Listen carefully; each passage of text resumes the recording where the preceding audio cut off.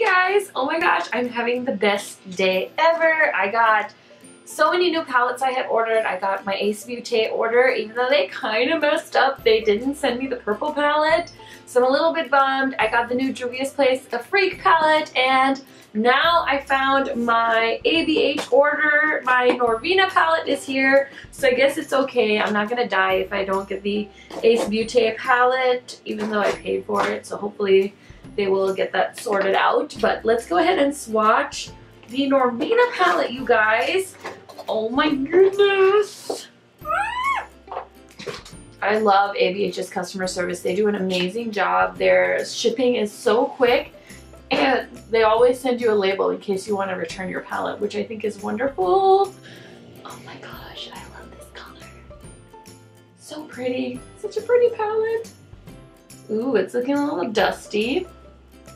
And here's what the inside looks like. Let me just grab my other two palettes, since everyone's like thinking these are all like boring-esque, which they are, but you know, some people like to collect ABH palettes, so there it is, Against the Modern Renaissance. And then we have the Soft Glam, which I've also been loving. Uh-oh. So there it is, Against the Soft Glam palette. And I have been loving both of these palettes because I wanted to play with them some more while I was waiting for this one to launch, and especially because I didn't review either of these, I don't think, for my channel. When I got the Modern Renaissance, I think I had stopped making YouTube videos. So I'm excited. Let's go ahead and swatch the mattes first. I'm excited for the mattes, so let's see. This shade is like the most controversial shade on YouTube right now because everyone's like, there's not enough purple in the palette, which I kind of do agree. But I honestly bought this, guys, because I collect ABH palettes. Like, I've been collecting ABH palettes for a long time. I recently got rid of a bunch of them because I just didn't use them. I had some of the older ones, like the Self-Made palette and stuff. And even though I'm like a collector, I didn't want to like hoard them if I wasn't ever going to use them, you know? So these are some of the first matte shades. We have Base, Soul, Incense, Love, and Volatile, which is Electric and Passion. I feel like these two shades are so controversial in this palette because everyone's like, I don't know why she didn't do more purpley matte shades, which I totally agree with. She should have probably done that.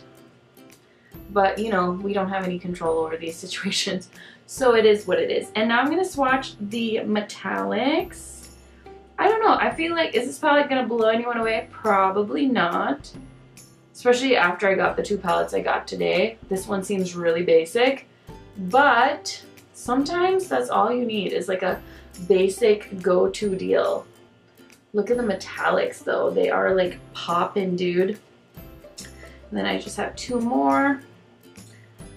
I don't know. I just feel like Anastasia palettes are just reliable.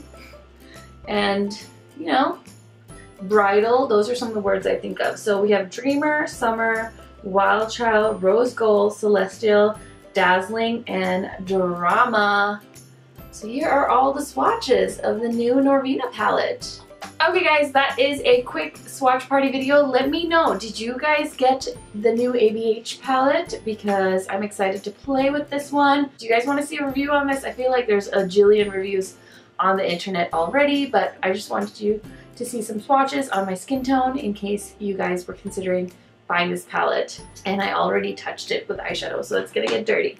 Anyway guys, I will catch you on my next video. Thank you so much for watching this one. If you did find this video useful, definitely go ahead and subscribe and give it a thumbs up, and I will see you again soon. Bye!